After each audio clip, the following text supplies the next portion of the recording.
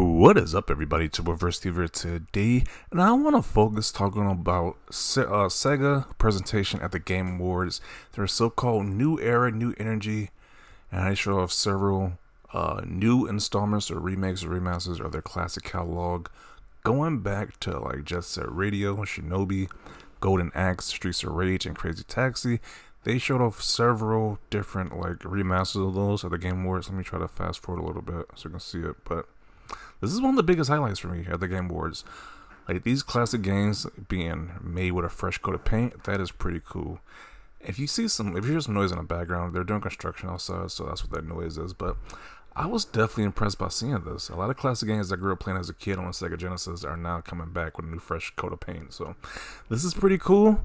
Sega is trying to get back their mojo that they had during the Genesis and Dreamcast era, which I love Sega. I love Sega back during the Genesis days. So glad they're coming back to it. They have been doing pretty good with the Persona games, Persona, Yakuza games as well. I know Sonic had a slight bit of resurgence, but not as much as popular as like the movies got.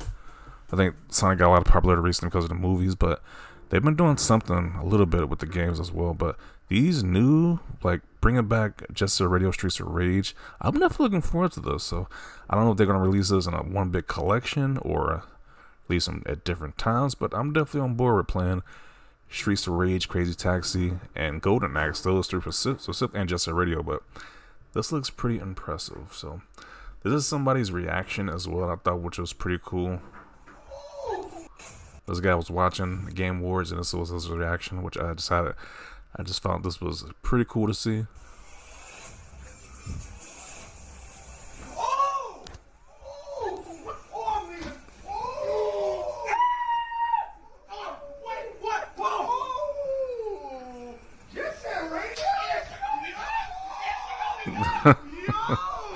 You could just see the excitement on their faces because a lot of people grew up with these games as kids, man. Like I said, I grew up with these games as a kid too, like especially like the Golden Axe, Crazy Taxi, and Streets of Rage. I remember playing those games on the Sega Genesis, so now seeing them in the modern era is kind of crazy. So I don't blame his reaction. I don't blame this guy's reaction. Like, this was definitely insane to see. So yeah, that's why I'm glad they're doing this. This is such a great move from Sega to do. And hopefully it pays off because they're doing some great stuff. But this is an interview from Sega saying Sonic's recent successes would inspire them to revive old franchises like Jet Set Radio and Crazy Taxi. Sonic is entering its Renaissance era, and they're trying to introduce old IPs to a new generation. This is such a W. Yeah. So apparently Sonic the Hedgehog is the IP that started this rebirth of Sega. I thought it was them just following what Capcom was doing because Capcom's getting a lot of fame from them reviving their old Resident Evil games. But now, I guess Sega's on their rebirth phase as well, which is a good thing. So we thought we were in the Sonic Renaissance. In truth, we're in the Sega Renaissance. Okay. It's safe to say that Sonic revived everything from Sega. I mean, Sonic was their mascot, so it's only right that that's the one that kickstarts everything. So, yeah, Sega's just been killing it recently. Like, Sega really deserves the roses because they really have been killing it with games. Like, they've released in the Persona 5 Tactica, Persona 5 Royal, the Persona series in general, the Yakuza series, releasing so many Yakuza games. They have really been releasing a lot of great stuff, and they aren't really getting the recognition. So I'm kind of glad they're getting the recognition now because they really deserve it. Yeah.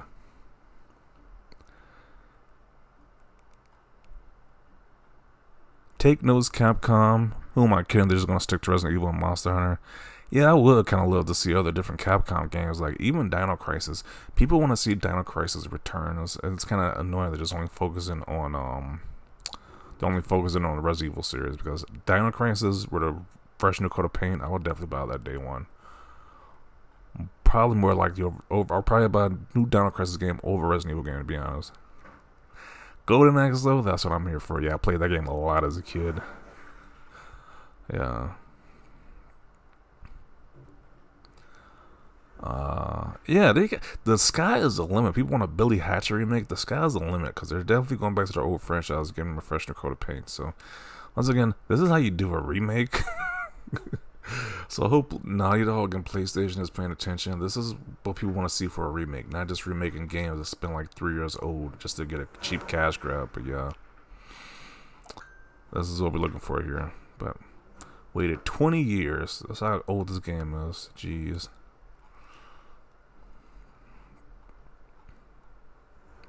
Best indie show.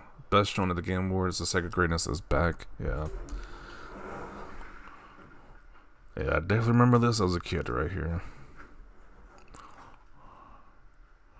I remember playing Crazy Taxi in arcades too. Like they had a whole little arcade machine for this too. So some classic stuff. Kids nowadays probably don't even know about these games, which is crazy. It's crazy to think about. They don't even know about Streets of Rage or Crazy Taxi or Jet Set Radio.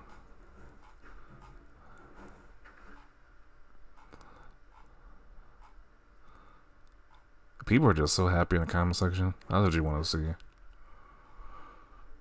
A dream. No, I think Sega is good at making just reviving their old games. I don't think they even need to enter the console market again. I think we got enough people right now.